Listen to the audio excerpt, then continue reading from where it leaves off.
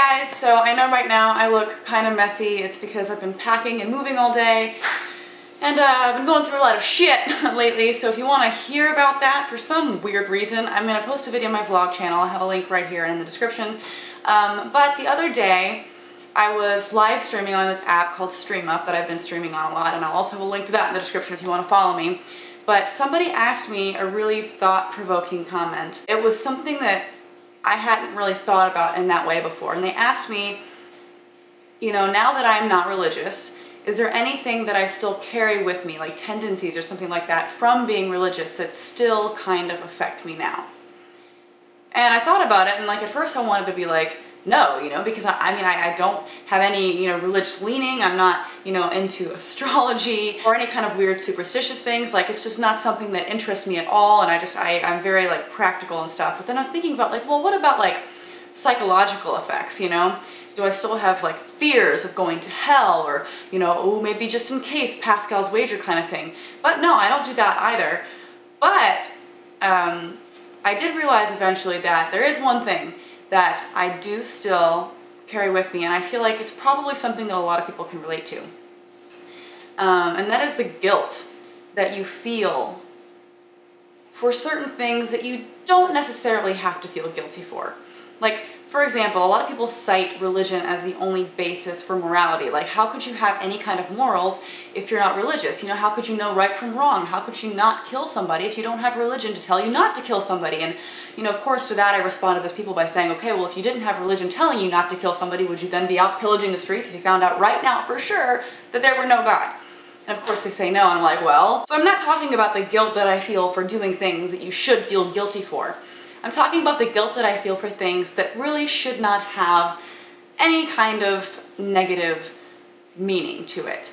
I was raised Catholic. I went to Catholic school from kindergarten to my senior year in high school, and Catholic guilt is something that I'm sure most of you out there are familiar with. If you weren't raised Catholic, I'm sure you've at least heard of what Catholic guilt is. And they make you feel bad for everything. I'm sure it's like that with most religions. But, you know, for me personally, I've realized that I'm not entirely comfortable with being, how do I phrase this? I'm not entirely comfortable with things relating to or involving sex. And I'm going to elaborate on that a little bit. I have posted several videos on my channel about masturbation. I've done sex toy reviews. I have, you know, done and said things on my channel that most people would consider to be pushing the limits. And that's exactly why I do it. It's because it does push the limits. I mean, for example, like my last video, do girls masturbate? Of course they do. You know, that's not really that surprising, but the reason why I posted that video was not to explain, hey guys, just, you know, PSA, girls masturbate. You know, I wasn't trying to like let people know that. I was trying to show girls that it's okay to say and talk about these things and feel completely comfortable doing so. And I do stuff like that on this channel a lot of times because it's something that makes me a little bit uncomfortable, to be honest. And that's why I do it. I'm like, this shouldn't, there's nothing about talking about sex toys or masturbation or even sex. There's nothing about these conversations that should make me feel bad about myself or uncomfortable or like I'm going to be judged or dirty or like guilty in a sense.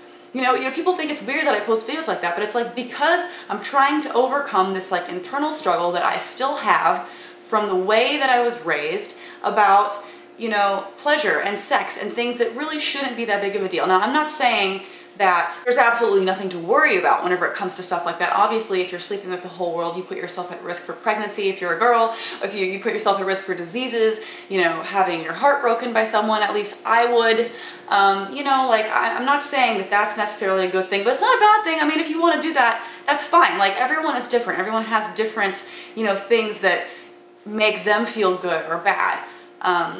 But for me personally, I just feel like I should not have any guilt at all for talking about things like sex toys and masturbation and whatever the hell I want to on my channel. And that's why sometimes I push myself to do that. And the reason I feel like that, a lot of it is because is that is one thing that I still struggle with from being raised religious, that anything that you do that's pleasure is somehow like, you know, a bad thing, that you shouldn't be doing it, that you shouldn't be enjoying yourself, that, you know, something as like innocent, in my opinion, as masturbating could be something that people would feel really bad about and really dirty about. And it makes me feel so, you know, I feel so sorry for all the girls out there that are afraid to, you know, do things that make them feel good. Like for me, I did not get a vibrator until I was like 20.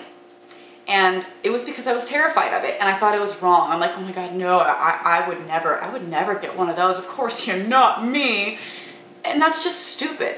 And I needed to do that to figure out how to even orgasm to begin with. So until then, I just was like, I guess it's not for me. I guess it's maybe just a myth.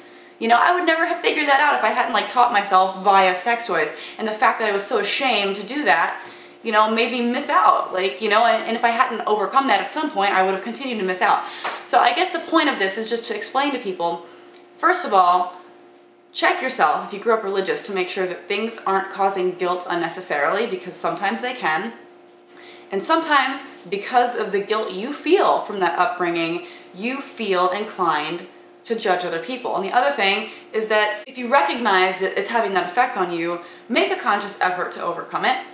You know, not only for yourself personally, but for how you treat other people. Because I have been around other people, similar upbringings to me actually, and they're very judgmental, you know? They're judgmental of the videos that I make. They're judgmental of a lot of different things about me, unnecessarily, you know? And not only do they feel that, they have to like put that on you. Like, you're a bad person because you did this. You're a bad person because you were with this guy, and I don't like that guy. You're a bad person because you just made a video promoting sex toys. Oh my God, I can't believe how ridiculous you are. You know, and I've slowly learned to not put up with that anymore, but for a long time I did. I put up with people telling me, and if you watch the video on my other channel, you'll get it, but I put up with people telling me that I was bad, or I was dirty, or I was not a good person, or I was unclean, and that's just total bullshit. No one should ever let themselves be belittled by someone else or by themselves because of the guilt that they're carrying from something. So I just wanted to make a video about this because I thought for me it was an interesting topic. It's something that I haven't really talked about yet on this channel, and now I think maybe it'll make more sense to people who, you know, watch me and kind of question why I talk about sexuality, female sexuality particularly, a lot. And it's because girls are afraid, and if they see a girl making a video being like, hell yeah, I love this vibrator, or you know what, girls masturbate, and it shows a bunch of girls being like, hell yeah, I masturbate, now you know why.